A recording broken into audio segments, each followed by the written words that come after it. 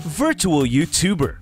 YouTube created a platform for ordinary people to rise to prominence. Now the video sharing behemoth is witnessing yet another influx of new talent attempting to break into the glitzy entertainment industry.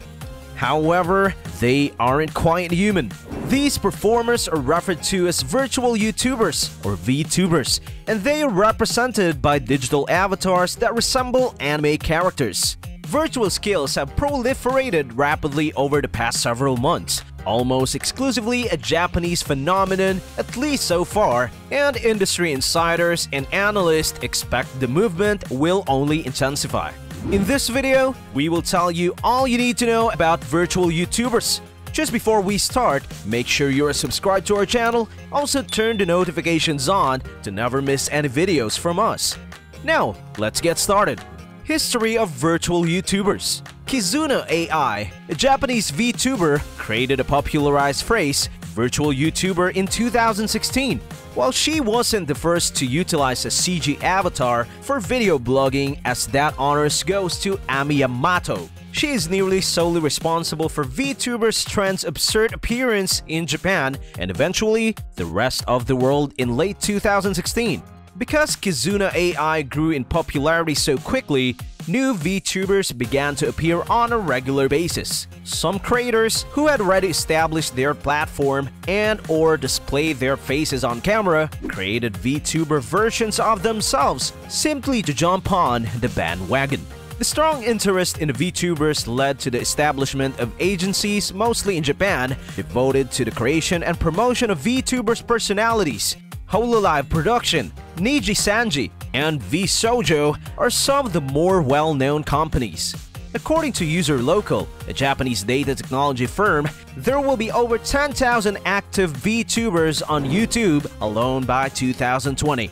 Kizuna AI, who has the highest following of all VTubers on the internet at the time of writing, has over 10 million subscribers across all of her social media sites.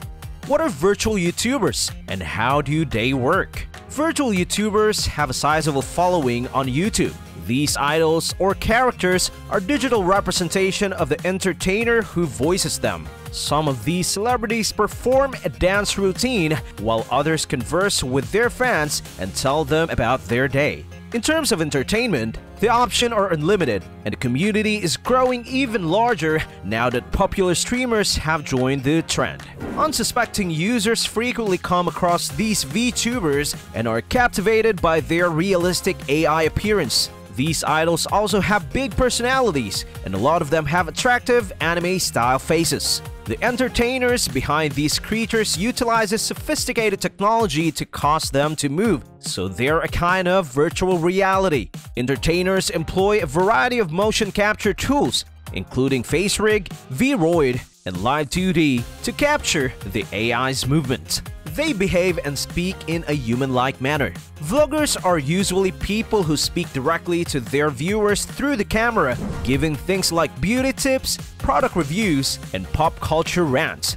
However, they have had to deal with VTubers like Kizuna AI in the last year. Kevin Aloka, YouTube's head of culture and trend, says, "We saw this start to take off right at the end of 2017, and it's continued to expand."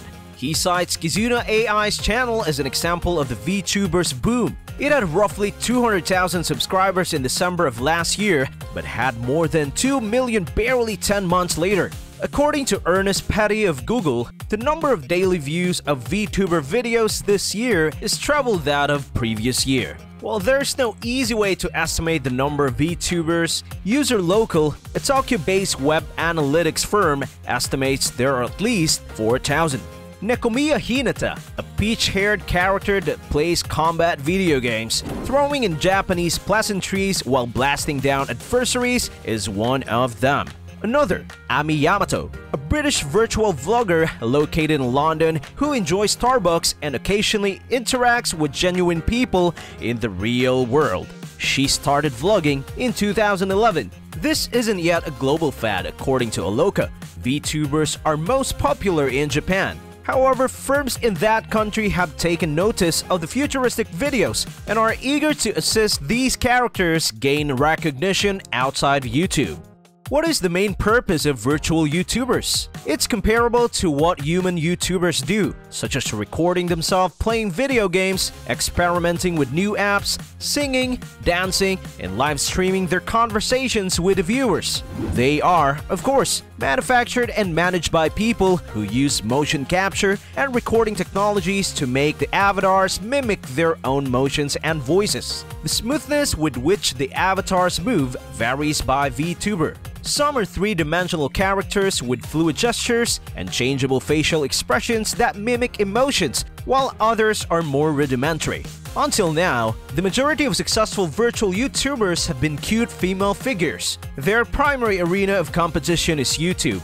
But individuals who have achieved success host live events in the real world and have begun to appear on television shows. How quickly are virtual YouTubers gaining popularity? User Local Incorporated, a Tokyo-based data research firm, revealed last week that the number of VTubers had surpassed 4,000. Only a few years ago, the number was approximately 2,000. With almost 2 million followers, according to User Local, which also gathers virtual YouTubers rankings, the character Kizuna AI has the largest fan base. With 750,000 followers, Kaguya Luna is in second place, followed by Mirai Akari with roughly 625,000. Although the figures are still minor when compared to the top Japanese human YouTubers who have over 6 million followers, Kizuna AI already outnumbers several well-known YouTubers such as Tsuyoshi Kusanagi, a former member of boy band SMAP who has about 785,000 subscribers to his channel.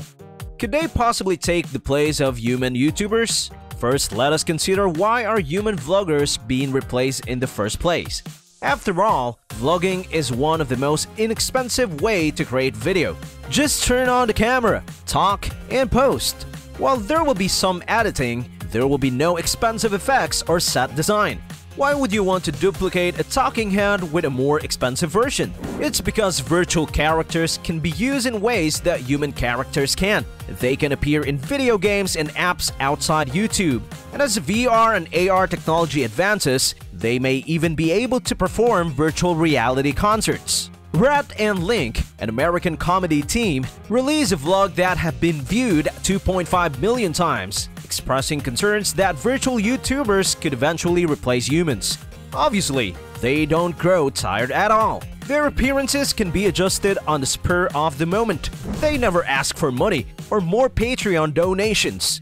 But fear not, humans. There are cheaper, lower quality programs available for YouTubers to utilize on their iPhones to create virtual vloggers. FaceRig, a Romanian crowd-funded facial recognition program, is a low-cost means for individuals to convert their facial expressions into digital cartoons and animals on their smartphone, akin to Apple's Animoji.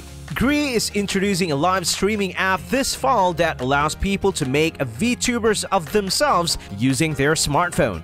What does it take to become a virtual YouTuber? Investing a lot of money in supplies or equipment for your virtual YouTuber setup isn't essential, just like it isn't required for any other creative endeavor. Buying such items may yield greater results if you know how to utilize them effectively, but becoming a VTuber may be done for a very little money, if at all.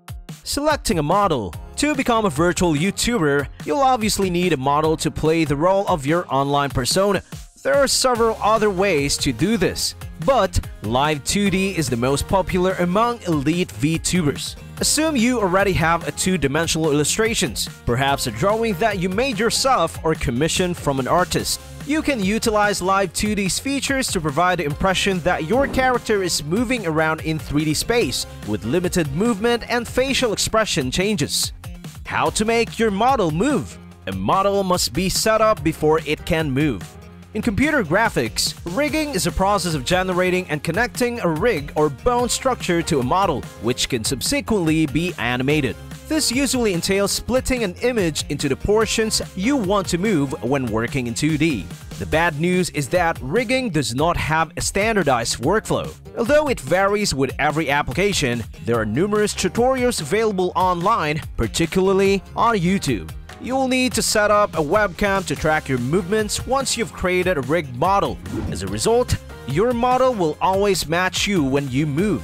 The majority of VTubers just track their faces, but hand movements are becoming increasingly prevalent. That's all for this video. We hope you enjoyed. If yes, then give us a thumbs up. Also, share your thoughts with us in the comment section below. See you all in another video. Till then, stay tuned with us.